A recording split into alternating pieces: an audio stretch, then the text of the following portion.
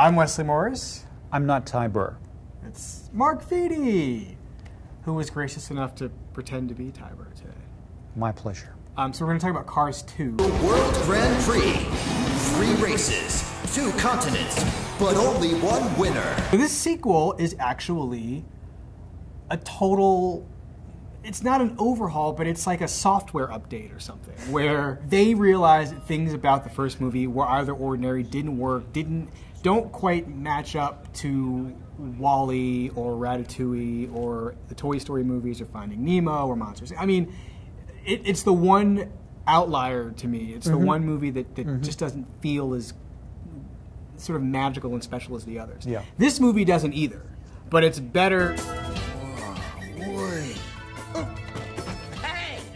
This is fun. It's basically a spy movie with action movie trimming. And part of the spy element is through one of the additions to the cast, who is Sir Michael Caine, yes? Yes, Sir Michael Caine. Not deigning to play a James Bond-like Aston Martin-ish car, but having a good time doing it.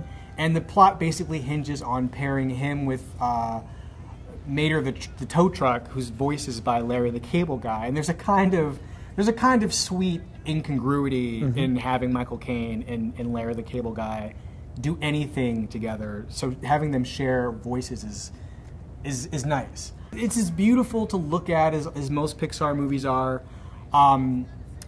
It's funny. A lot of the pleasure for me came in listening to the dialogue and hearing some of the wordplay, all the wordplay that's in this movie from the beginning to the end. It's all really, really clever. I would highly recommend it. It's not great. It's not on the level of WALL-E or Ratatouille, but it is better than most of the animated movies you will see this year or last year if they weren't made by Pixar. So, I mean, that's saying a lot. And as a car movie, you will jump a week on Transformers 3 and probably save yourself the hassle. And about an hour and a half of your life. So that's Cars 2. I'm Wesley Morris. Vroom Vroom Wesley, and I'm Mark Feeney.